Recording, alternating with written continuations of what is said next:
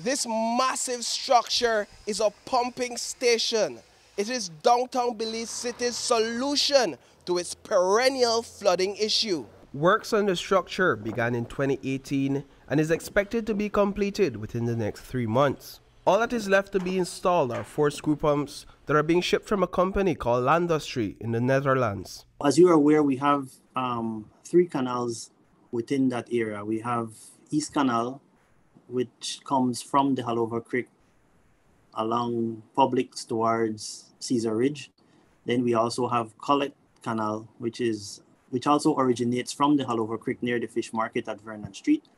And then it continues straight towards the Caesar Ridge Road bridge.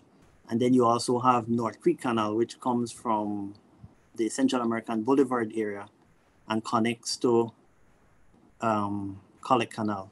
So the 3 canals intersect at Cott Avenue, thereabouts. So the idea with the pumping station is for us to get rid of basically the water within that canal as quickly as we can, so that it could relieve the water that is overtopping on the side roads and side streets. In October 2021, Belize City received over 4 inches of rain, leaving many low-lying areas in downtown Belize City underwater. A case study done by the Caribbean Community Climate Change Center in 2015 found that there is an increase in the intensity and variability of rainfall in the last months of each year. The study found that these occurrences pose problems for Belize City, which is already prone to flooding. We sat down with Belize City Mayor Bernard Wagner. It's never a good situation when you as a resident, have to access out of your home and have to walk into water on the street. Sometimes you would have flooding in your yards, but when you have to access public streets and there is flooding, then that brings a really tough pill to swallow for residents. And I'm certain that with this new approach, right, and again the whole project is built on climate vulnerability reduction program, trying to change the narrative in respect to how we address flooding in different areas of the city. The pumping station is separated into 3 sections: an open canal, the area where the pumping mechanisms are housed, and a sedimentation basin. When the 3 canals in Belize City become inundated with floodwaters, these sluice gates located along each canal will be closed to prevent the continued flow of water from Halover Creek. Simultaneously, the screw pumps will activate and work to quickly remove floodwaters from within the canals into the sea. With over 100 years of experience, Landustries says its screw pumps are the most durable and efficient in the world, quiet and environmentally friendly. Yes, it's the first time that we're implementing such engineering feat in Belize, and so it's a first for us as well. But definitely we have seen it being implemented in other parts of the world. I think in New Orleans you also have it.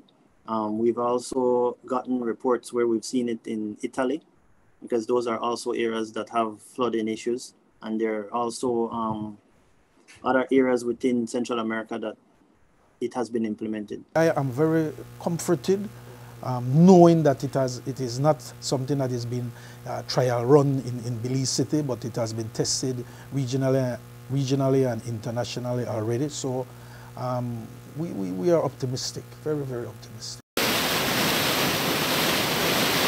Chief Engineer Evandale Moody is optimistic that the pumping station will function to the benefit of residents in the event of an emergency. Mayor Bernard Wagner looks forward to the prospect of such a solution. But a pumping station like this is not without its limitations, the greatest among them being the indiscriminate dumping of solid waste in city drains and the canals. We're dealing with the bigger picture itself, which is the canal, and so the secondary drains needs to be maintained routinely so that those drains are not clogged up.